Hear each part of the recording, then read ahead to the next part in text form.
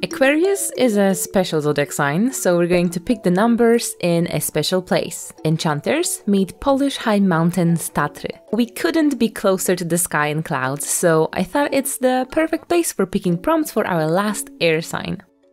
As a typical Aquarius, I jumped weirdly to make a scale and threw snowballs to determine the numbers. And because that wouldn't be fair to the first few and the last numbers, we decided to randomize the prompts before picking prompt 5 and 8.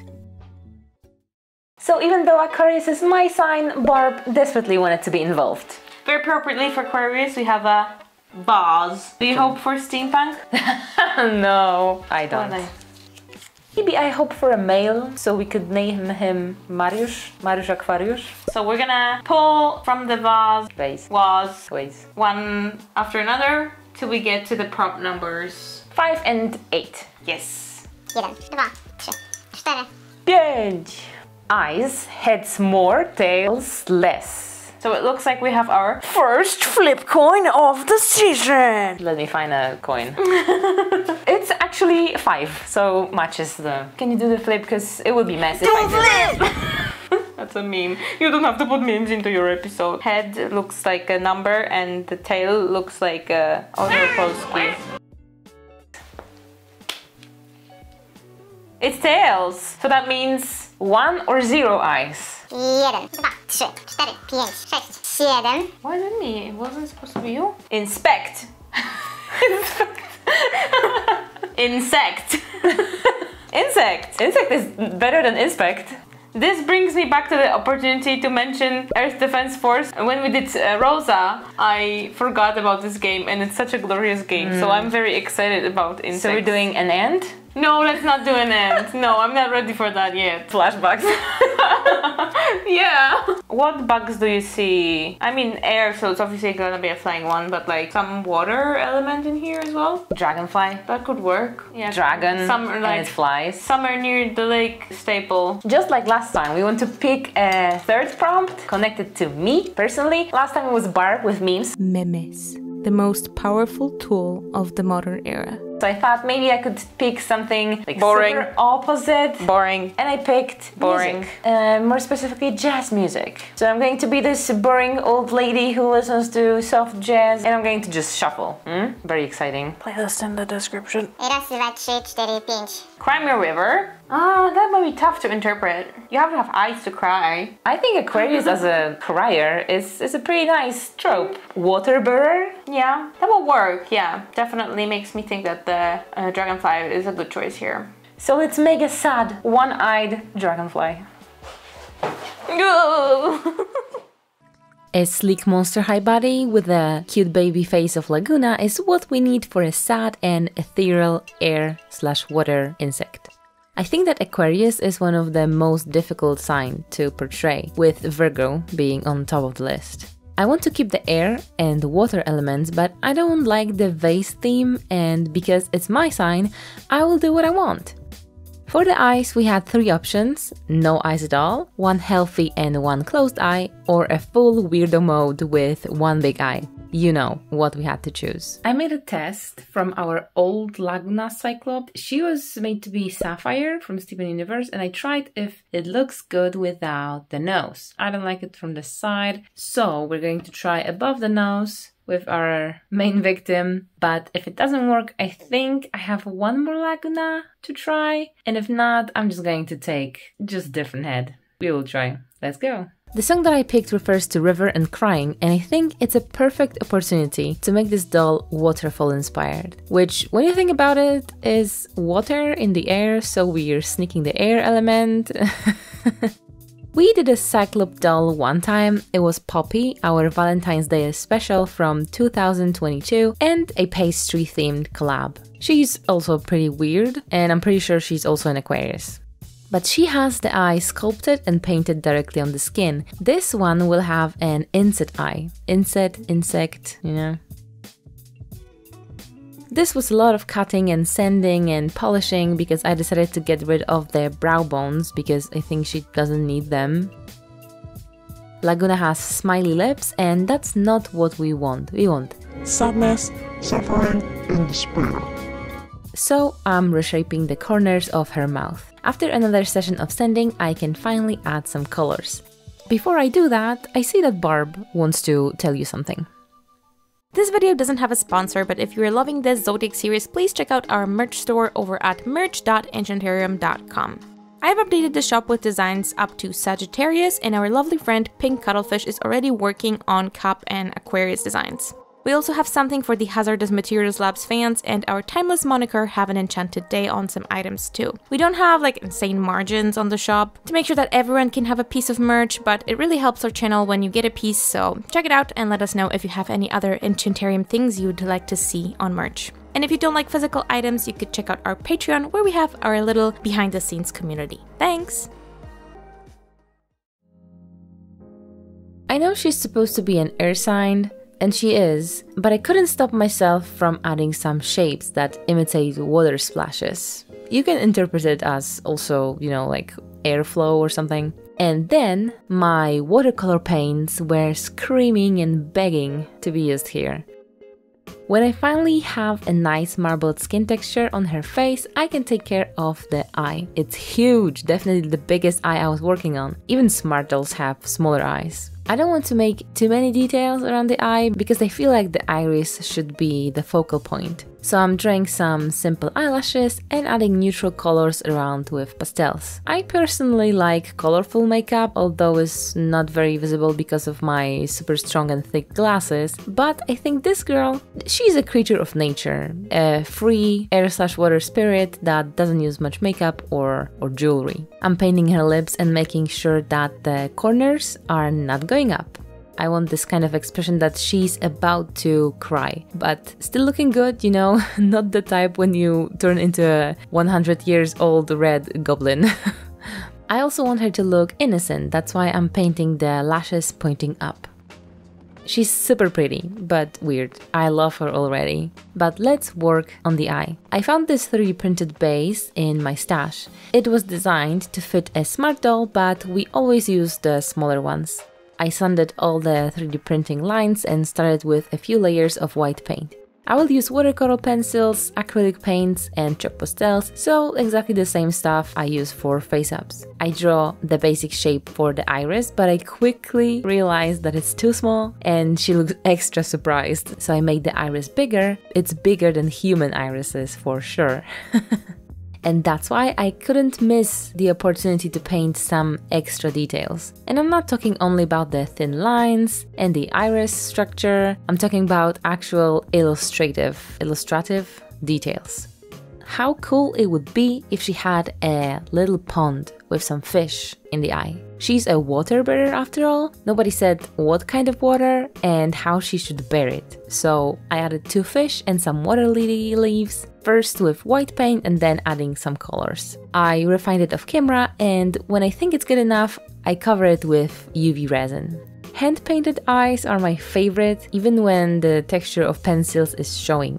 I thought that Cancer was a weird one, but I think Aquarius just stole the first place in the weirdness contest. Still cute though.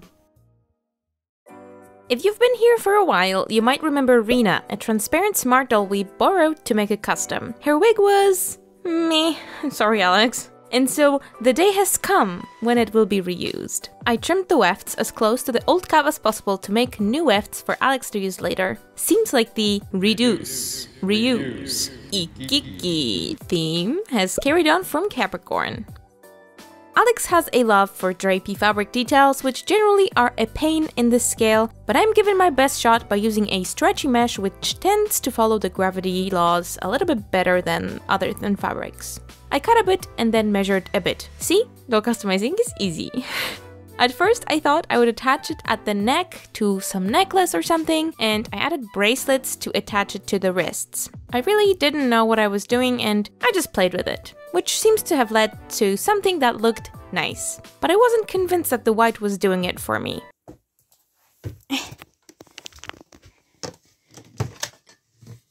Wrong cupboard.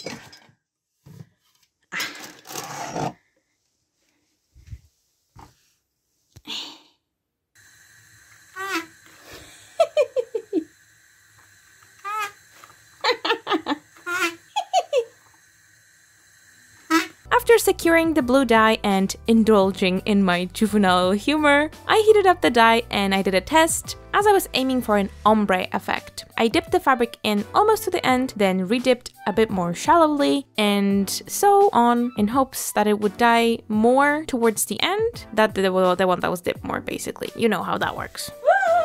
I repeated that with the final shapes that I decided looked flowy and nice, and left it out to dry. In the meantime, let's try something new, and also something that has a full page of instructions, which is printing on transparency film. My printed needed a manual push to feed the film through, but I was able to get a nice print of these dragonfly wings out of it. I also toyed with the idea that I forgot where that was in the voiceover, and now I don't know what I'm looking at and what I'm supposed to say. I also toyed with the idea of printing them in color, but ended up liking the black ones most. I thought I'd add some color to them with Parallax powders on resin, but ended up doing this workflow instead. I secured my black printed wings on some putty to my table and crumpled up some Angelina film to make it reflect light in all directions at once. Then, with a bit of resin, I stuck the film to the transparency. Then, to make the colors on the other side pop a bit more, I added a thin layer of semi-transparent white nail polish, and then, just at the tips, I added a bit more pigmented paint with a sponge. I then straightened some wire by twisting it in a drill, and I added a small section of it to the wing and covered it with another layer of the printed detail, also with resin, to make sure it looks okay from the back as well. Okay, I think I will survive. But basically, this is the nice side, and this is the less nice side, which is also still nice, so I think it's pretty good. I think for a first try with transparency film, they look super cute, and I love how much detail you can add by printing the little sections with the home printer. I need a hand donor, and this Frankie will be a perfect candidate. She was a magnetic mermaid tail test we did before we made Atlantis and Princess Atlantis, who can swap tails for legs. Harvesting upper arms is not as easy as forearms and hands. You have to injure the doll pretty badly. I managed to save her neck. I don't know why, but I'm the type of person that can't throw away a perfectly working thing. It's a curse. It's my second time adding hands. The first one was for Rosa, the wasp demon, so also an insect-inspired doll. But before I can fix the arms in place, I want to sculpt some clothes directly on the body. I think that sculpted outfit will be perfect for both insect and air/water cyclops spirit, and I'm using epoxy sculpt to do that. I did it in parts, so I don't ruin the torso when I'm working on the legs. Just as the splashes on her face, I sculpt big, bold waves in a very non-symmetrical style. Of course, on top goes a skin color, then white base and mint green on the sculpted parts. The blue skin gets some of the watercolor splashes. It's always so much fun to play with watercolor paints. The semi-chaotic way of dissolving in water and then drying into interesting shapes is surprisingly satisfying. I have to do that more often. Somewhere in the process, she started to look like a child of Jupiter and Earth.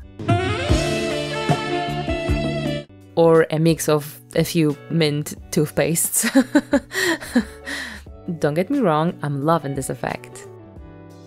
I have a few birthmarks and also vitiligo, so I like adding texture to the skin of our dolls. It's usually just freckles, but this time she's all covered in discolorations and patterns.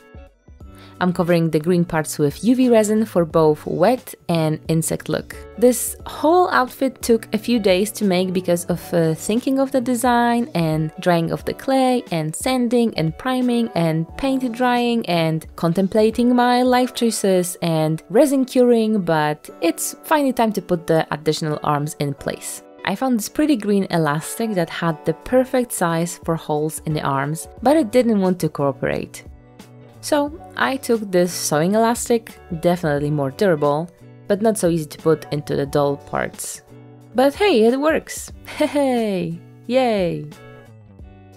Let's move on to the hair. Barb prepared these wefts for me and I can glue them to the doll. For Tsula we picked the ones that had more blue than green, so what is left is more green than blue. But that's good. We need some more colors, not only mint and teal. She can't be one-colored. You can see the big gap still being a big gap, and it's going to stay this way forever. I want to be able to change the eye position, so I left it open. I never did that, so I hope it works. Anyway, I'm gluing the wefts with white glue, starting from the back. This fiber has a lot of volume, so I'm gluing as little as I can to avoid big hairstyle. It's nothing bad, our girl Sag has big wavy hair, but I think this one needs a more sleek silhouette. The parting is always tricky, especially when the fiber is wavy, so I can't say it's my best work, but I think it turned out pretty cute.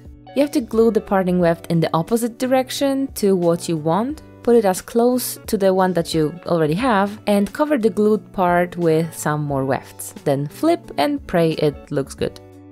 The hole still works. You can put a finger there and change the eye position. She still misses the dragonfly wings. I think they turned out super pretty and I can't wait to see her wearing them. I'm making a few holes with a heated needle and putting the wings inside. And she looks like this, like a sad little bunny with the ears down. Super cute. But wait, Barb made more of these sparkly wings. I'm gluing them to the holes that Laguna has in her legs and securing them with UV resin. I have to admit, I have a love-hate relationship with AB jams. They are pretty, but I feel like they never suit any project because they are so colorful but also gray at the same time. But here, oh my god, they fit perfectly with the sparkly wings. I added them to the hair and on the lower lid to make some sparkly tears. She may be depressed, but she's glamorous. I also added some UV resin around the tears and some wet marks on her cheeks, like she was really crying. As always, we need a zodiac symbol somewhere on the body, and we still don't have the color of Aquarius' stone, garnet.